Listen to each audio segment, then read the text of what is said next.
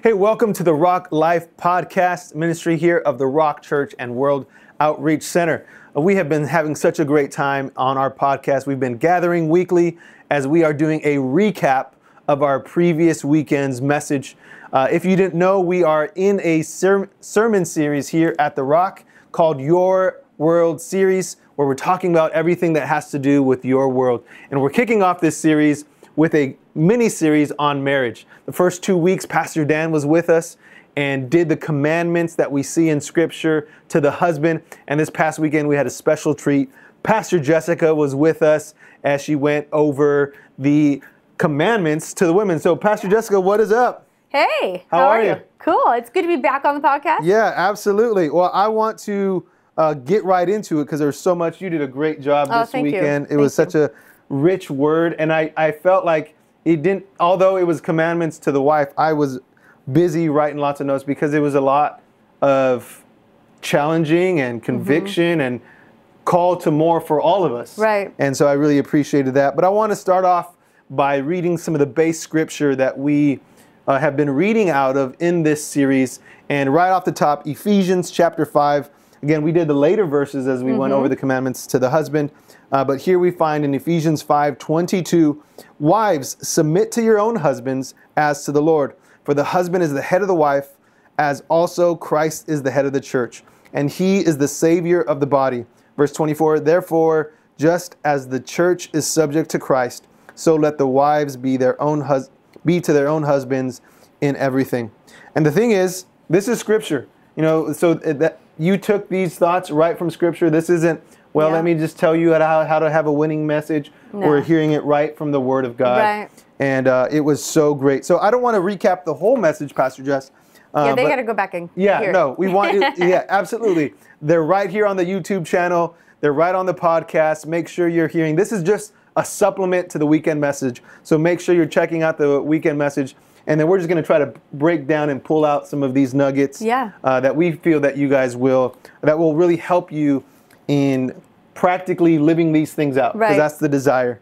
But right off the top, the first one, submit to your own husband. Now there goes the big submit word. Maybe walk us through, Pastor Jess, some of the nuances and some of the challenges that you've had to walk women through when it comes to this word. And why it's not the bad word that maybe it's been made out to be. Not at all. The saddest part of how Satan has worked on earth is he has skewed the things that God actually created to be beautiful. Right. And he twists words like submit and makes them a negative thing instead of it actually being the truth of what it is, which is a very powerful position that we get to be in. And I, in the message, was really relating it with us as the church being the bride and Jesus being the groom. And if we look at marriage in that sense, then what we are learning in marriage, we are actually learning as Christians for our walk with Christ. If I, as a wife, can understand submission, I, as a Christian, can understand submission to Christ. And I think that's a massive part of our Christian walk. And so I know submission can seem very negative. The world does a very good job at, you won't control me, I'm nobody's, kicking stand or whatever people would say about it. But the reality is that's not what submission is. Submission is a beautiful thing. I think my favorite part of the definition is to come under one's mission. So when I am in a team and a partnership with Christ, then I'm on Christ's mission. My life has a purpose. No matter what happens in my life, no matter who ends up in my life and who doesn't end up in my life, no matter what rejections I experience or what jobs fail or what schooling, education I don't win in or fail in or whatever, whatever circumstances come my way, I'm going to win because I'm in Christ. And so I've learned that. And so here's marriage. Now you're in partnership. You've said yes to each other. You've said before God, this is what we're doing. We're joining ourselves together to be one. And when we do that with Christ in our salvation walk, we do that with each other in our marriage walk as well. I don't know if people really understand the depth of submission. Submission is really actually pretty easy.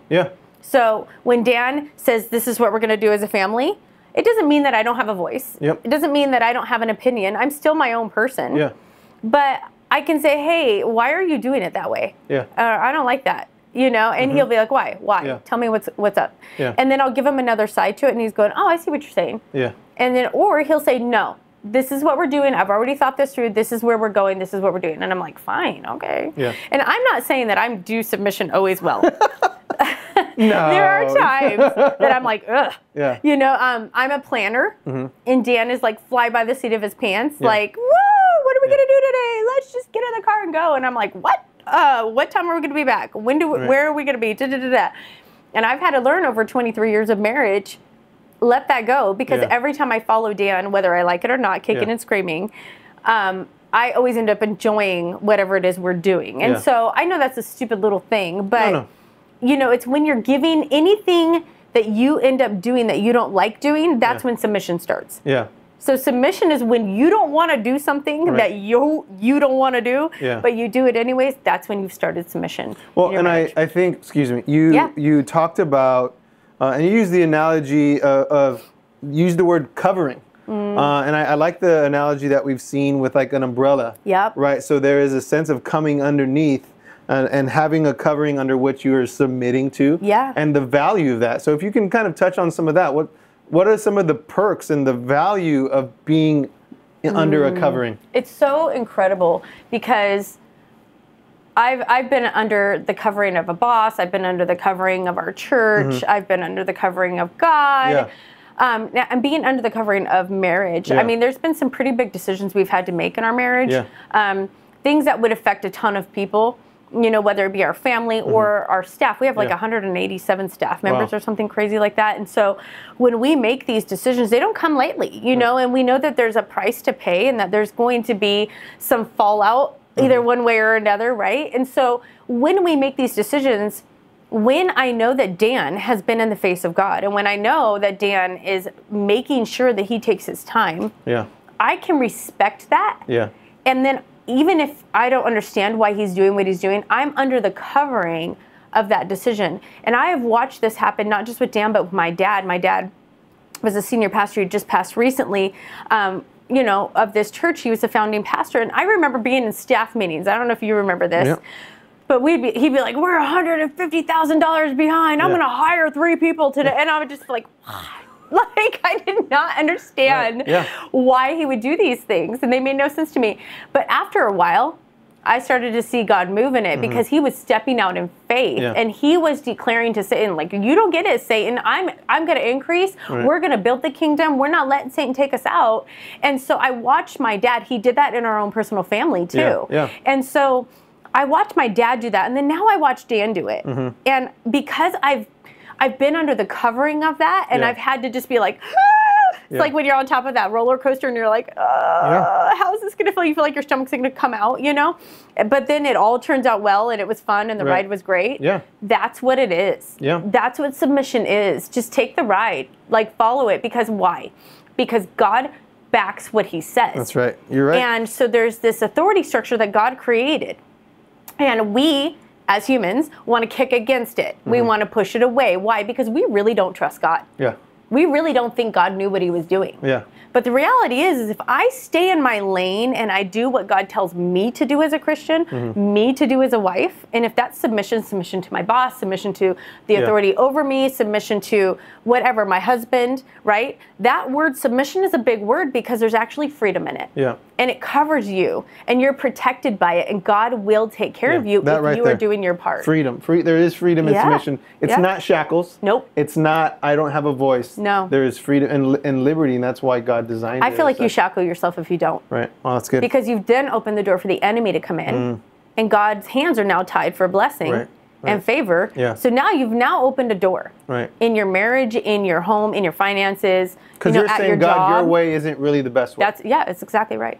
Wow. You're slapping God in the face. Well, I want to pull out and highlight a comment that you had made, and you gave the example of, as someone who is submitting, there is a step that makes it a little bit easier, and you said, when I know he's been in the face of God. And so I know for husbands or for a leader, whether you're a husband, whether you're an employer, you have some people that you cover, it's one thing, it's easier for the people who are following your lead to step out in faith when they know you are following the lead according to how you submitted. Yes. Because we're all submitted. Right. Even as someone who's Right. covering, I'm a husband. Right. I am still submitted to Right. God. Yeah. And so when I've been in God's face about something, one, it brings me comfort. It makes it easier to make a decision. Yeah. And then those who trust me can say, I know you've been praying about this. I know I've seen you fast. I've seen you talk about this. Yeah. I know you're not making this flippantly. Yes. And we can move Yeah. along. And I love that's why you can have, that's why there's the conversation. Pastor Dan, I don't know if you heard the podcast yet, but he was like, I can count on one hand how many times I've had to just be like, look, submit. Yeah. Everything else has been a decision, a conversation. Yes, I make the call. Yes, there's submission, but a lot of it is done in conversation. Right. I think that's a challenge to maybe marriages, that it's always just one way and it's always just decide, Yeah. submit. Right. It's okay to, you're not out of order, in other words, No. if you're having a conversation. No, not at all. And I know every marriage is different. You know, I know some people that are probably listening are in broken marriages. Right. Maybe their husband isn't saved.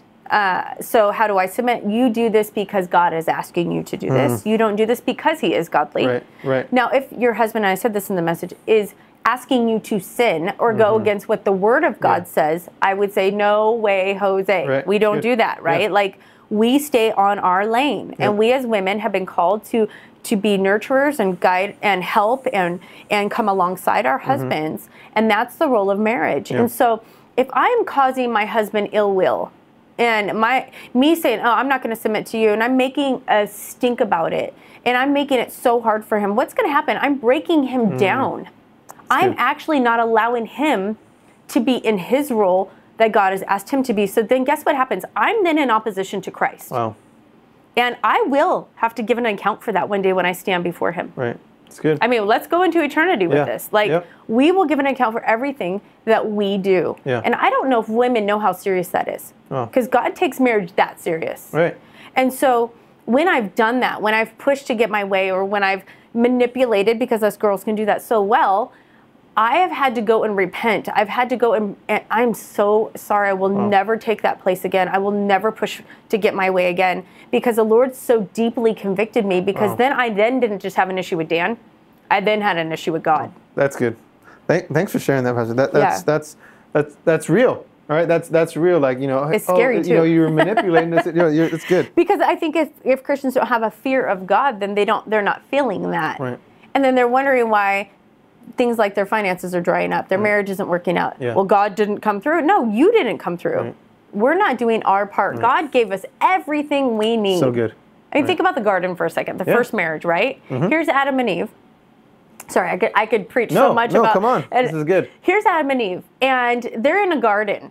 God gave them everything they needed. Yeah. When Eve came out of his side, they were actually on equal playing ground. There was no like Adam was over her. No. Right. They led together in that garden because he needed one comparable to him, one to be a helpmate. Yeah. It wasn't until the fall, the one tree that they were not to touch. Right. How many trees did they have to go past? How many vegetable gardens did they have to go past? How many areas in this garden that they had everything they needed did they have to go through and pass to get to the one thing they weren't allowed to have? Yeah.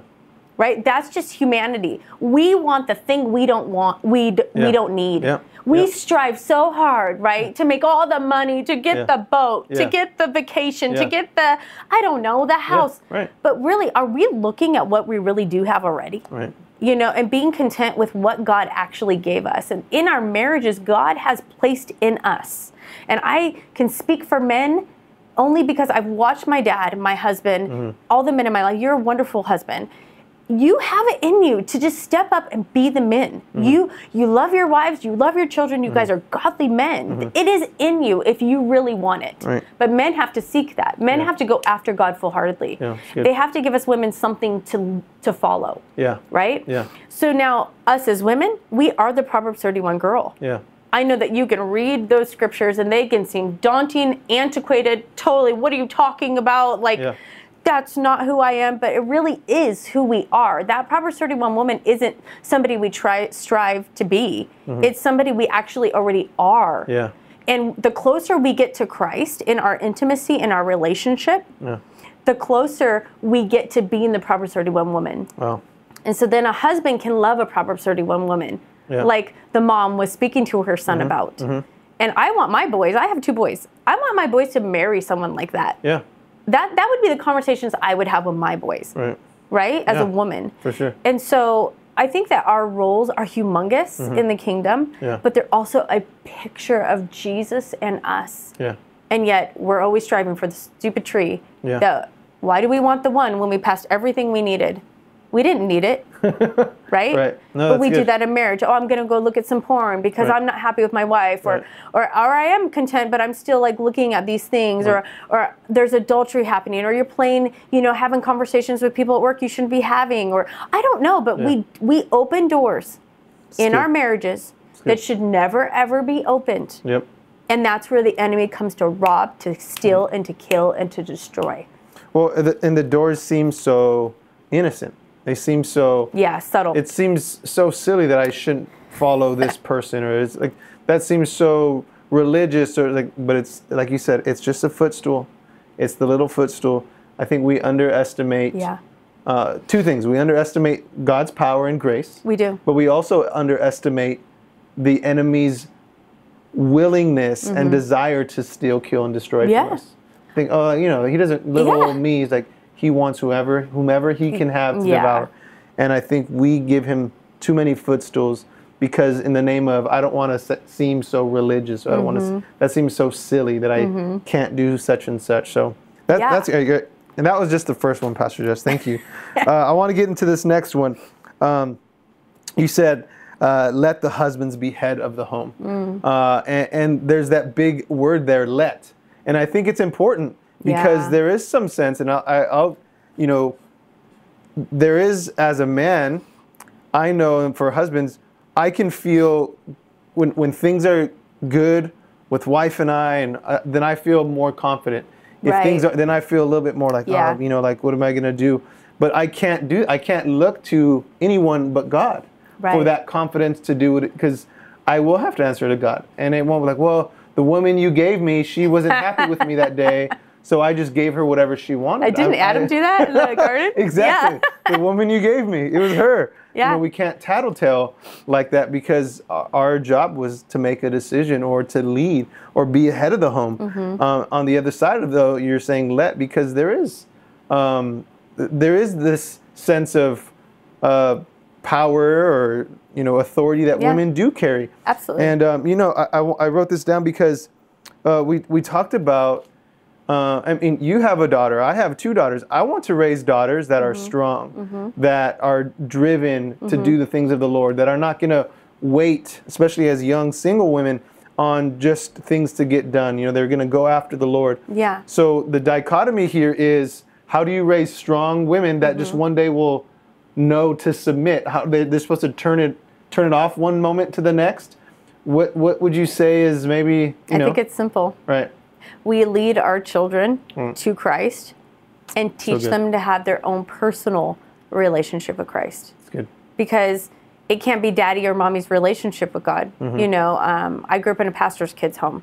My dad would always say, you cannot get to heaven because of us. You have to have your own relationship with God, right?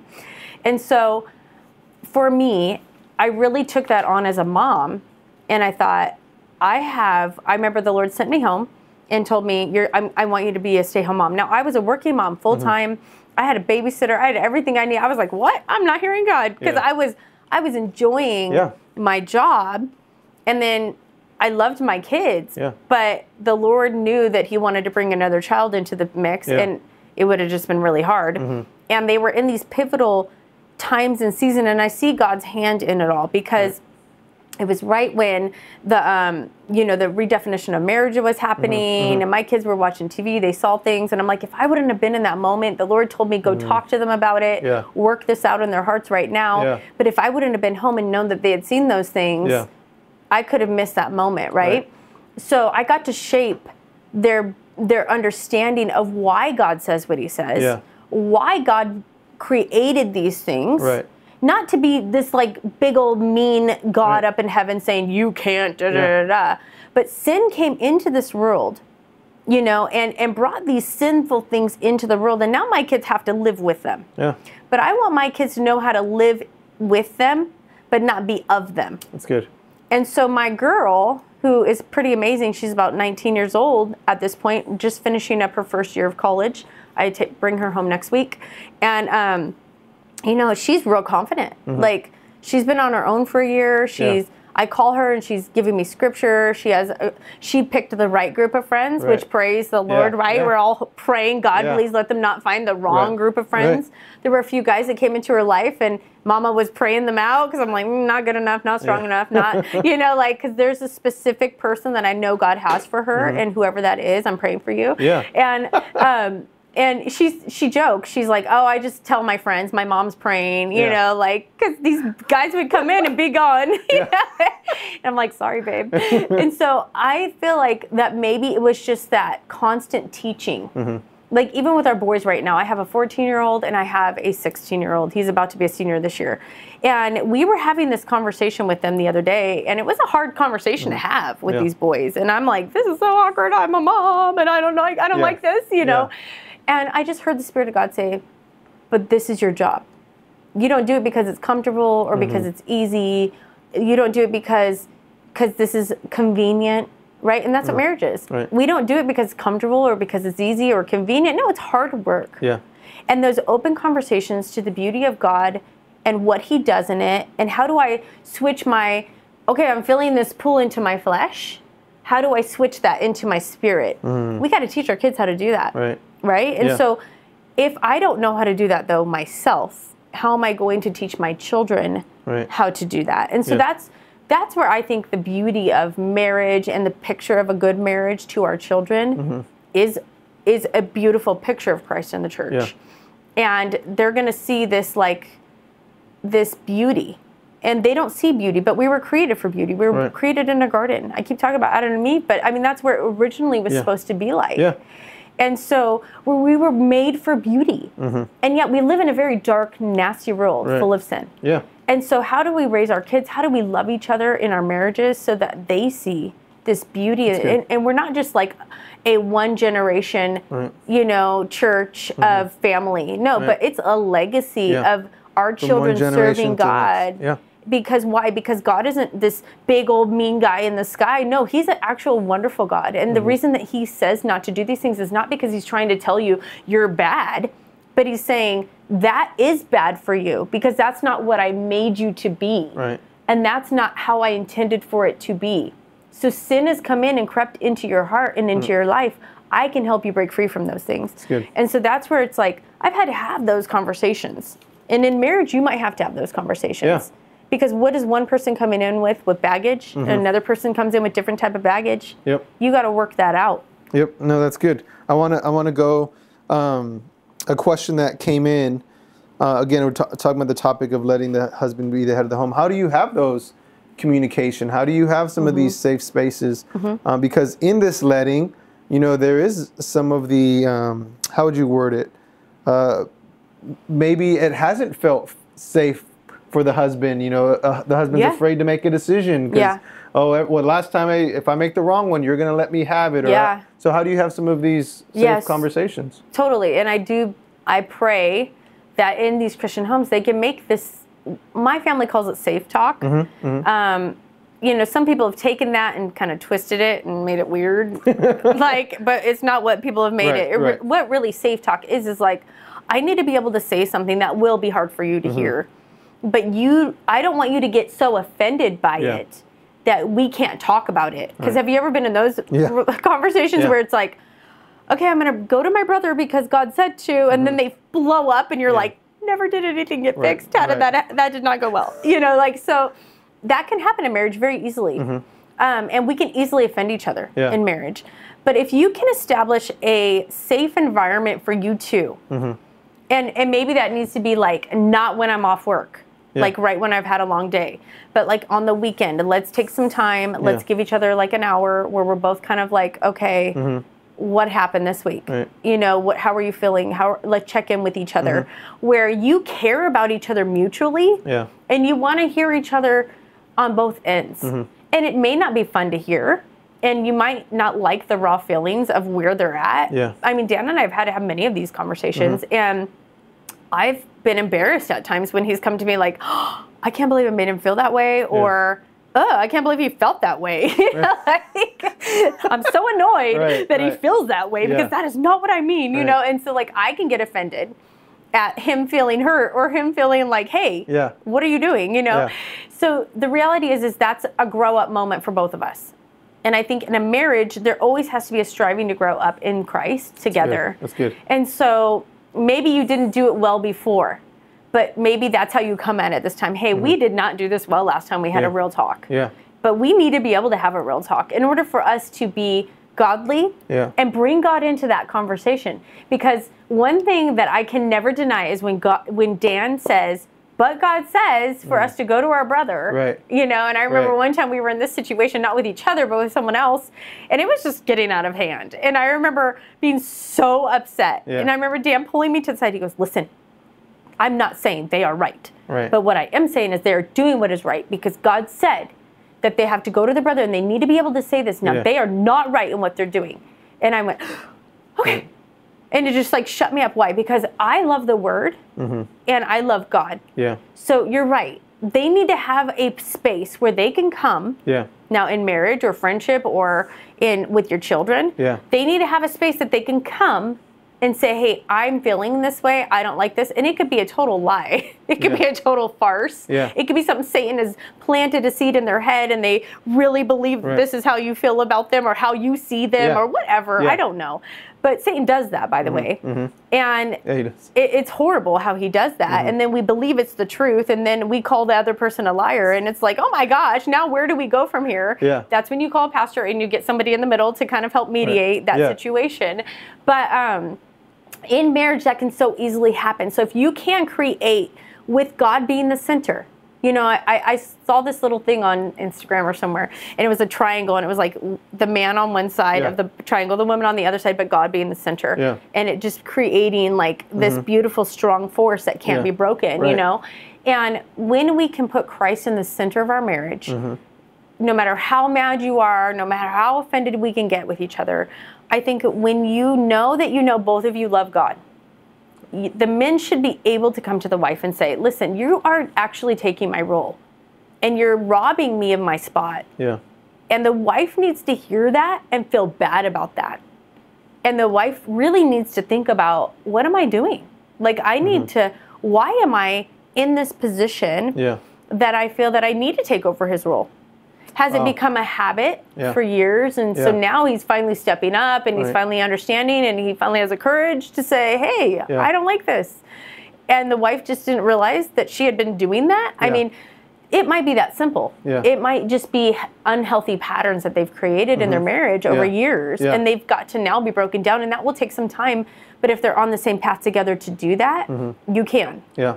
So I think it's finding out where the root of this is coming from, you know? And so Dan talked to me about that early on. Hey, you're undermining me in front of my staff. You're joking with me, and I know you're a teaser, Jess, but it's hurting my feelings. And well, you mentioned that in the message, and it made me think of like, you know, have you ever you've seen someone with their things, right? And it's like, oh, if this is their things and they treat it this way, then they don't mind me treating it that way. So it's like, it brings down, like, if you don't value this, then why would I value, or I'll have as much value as you do, because this is yours and this, you know, set that bar. Been in someone's car and it's dirty. Like, you're not going to feel bad leaving a wrapper. If you ever been in someone's car that's pristine, like, you wipe yourself off You're afterwards. making sure there's no crumbs. Because you're like, man, this guy cares, this gal cares about their car.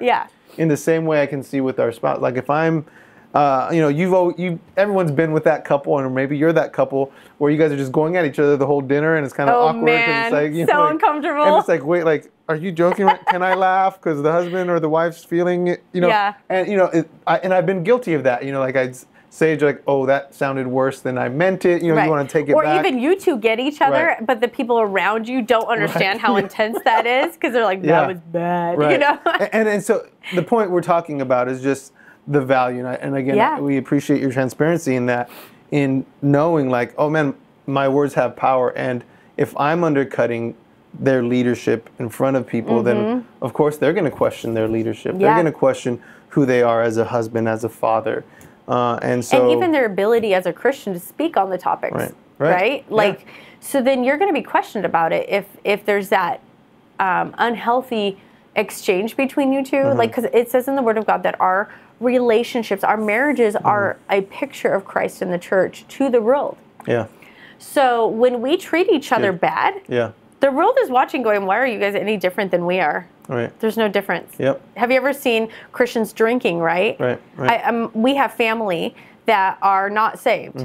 And they will say to my sister often, why would we do this Jesus thing? You guys don't look any different than we do. Look at all your pastors drinking. Look at everybody drinking. You guys look the same as us. And it was like, oh my goodness. Like, we have to understand that who we are in Christ has to be more than what our desires are in our flesh. And that goes for our marriage. That goes for how we conduct ourselves. What do we want the world to see Jesus as? That's good. Somebody they can follow, somebody that is different than what they're living in, something that is doable. You know, living a life for Christ. And that speaks to the bigger thing of this. It is a picture to non-believers, and I think that's another element. Like, oh man, that's another weight, you know. But there's grace for that. There's God grace will for give all you these grace. things. But I will say this: open conversation with each other, because when you stop communicating about what is annoying about the parts of your marriage, whether it be like from finances to in-laws to sex to, I don't know, there could be so many fights and arguments or jobs, and how much time are you spending at your job, and when are you coming home, and when are you coming home? These things can be what are the contentious places that want to drive a wedge between you, and after a while you just get sick of fighting. Right? And so you just get worn down, and then you just stop talking, and you become roommates. And God never called us to be roommates. Right? He called us to love each other, to cherish each other, to enjoy each other. He wants this beautiful marriage. And it's just sad, you know, how Satan he wants our marriages to work more than we do. Yeah, he does. He does. Well, we're closing down, Pastor Jess, but I do want to talk about your last point, was to love your family and take care of your home. And really, you spent a good amount of time just talking about, really what I took away was just that creating the atmosphere. Right? Creating a loving atmosphere, whether it's through decor in the holidays or having a clean space. That's a safe place. I think that's kind of what I took it. Used the illustration of the lamp and a candle, and again, I just kind of something that's almost serene or peaceful. Because there's chaos all around us. You know, there's chaos at the workplace, regardless of our husbands or our children. They come home from what could feel chaotic, but they have a space that is safe for them. Now, I could already hear. You know, obviously. Different people have different levels of cleanliness. I've been to your home. It is spotless. It always makes me feel weird coming back to my house. Oh, no. Right? Yeah, I don't want to make people feel weird. But again, I know. But obviously, I can be secure. Again, there's different seasons. I understand toddler seasons. Oh, yeah. We've spent a whole day cleaning our home.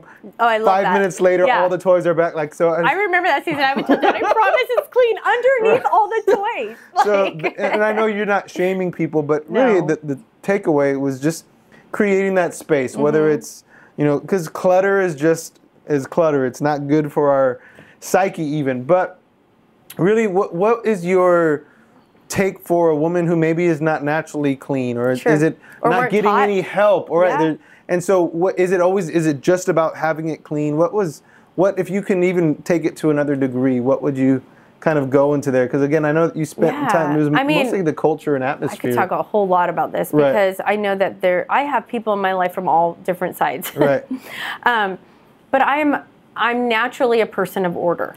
I don't know if I was just built that way. I mean, I'm the type of person that when I say I'm going to do something, I'm going to do it, and you can bank on me to do it. I mean, I was surprised God told me to do that 40-day fast, just juice, and I did it. In fact, I did it longer than 40 days because I was like, I don't want to leave this fast. It was so good. People were like amazed at that. And I'm like, why? And then I'm looking at people trying to fast, and I'm like, you failed already. It's your first day. You know, like, so yes, I am very different in that sense. But at the same time, I just have always, I know this is the cliche, but godliness is next to cleanliness, you know, and that there is that that glutton-like spirit that our world produces, where we want more, we want more, we want more, we want more, and we become addictive to either we're hoarding or we're buying things that we don't really need to buy just because we're bored or because whatever, right? Like, maybe you should read your Bible then. Get off the internet and start reading your Bible. You know, like change some habits because these things are actually very different. They're deeper. I have a niece who is a counselor, and she's actually going to Northwestern University, and she's one of the only Christian in her college. And she's surrounded by atheists. And I'm just so proud of her because she was talking about like how little kids are growing up on their iPads and what it's creating in them, and it's scary. It's very, very scary.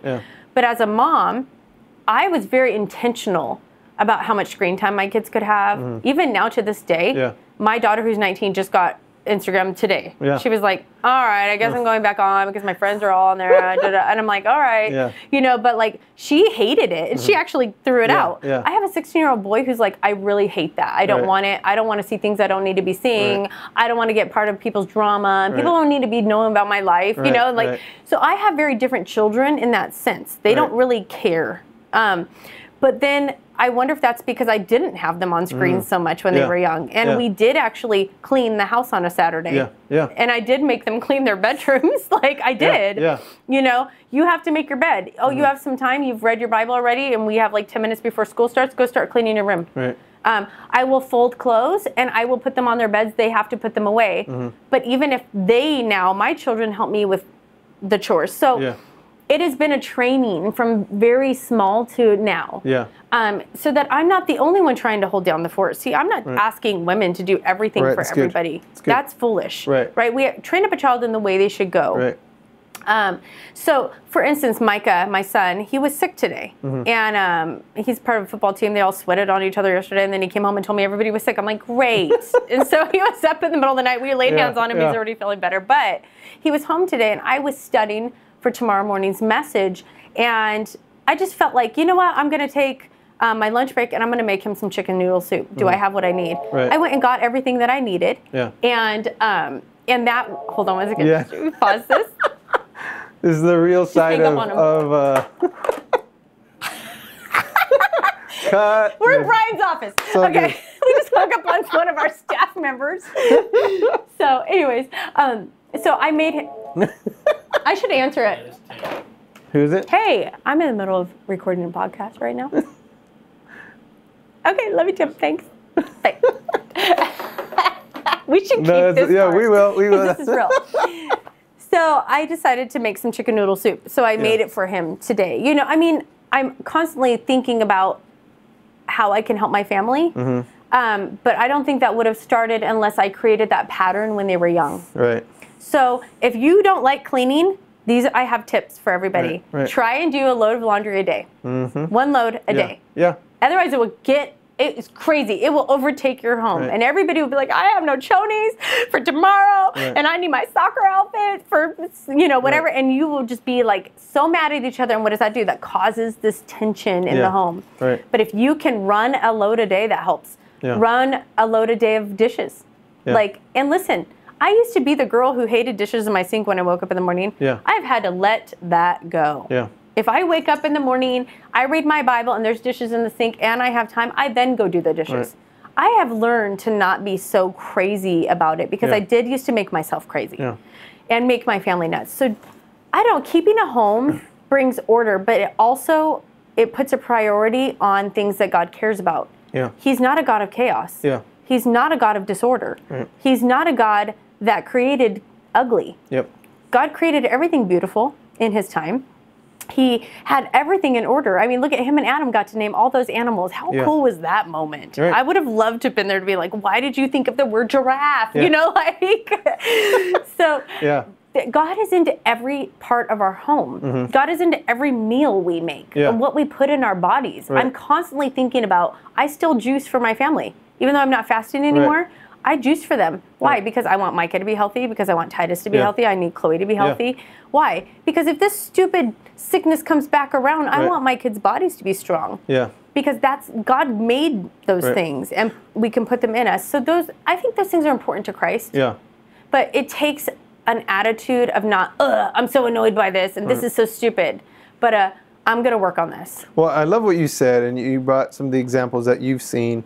Just, again, we're talking about creating atmosphere. Yeah. And cleaning your house is just part of it. Part of right? Diet is just part of it. Yeah. But what you're talking about is kind of creating this atmosphere. Because even if you have time of a messy thing, is there love in your home? Is there joy? Yeah. Is there laughter? Because on the other side, it can be so stringent. I've known people that they now have dirtier homes because when they were kids, their parents were so militant about it. There was no love. There was no time for anything because we're not going to play a game because it creates a mess. No. And so we're so... Yeah, so we don't do that. But you talked about...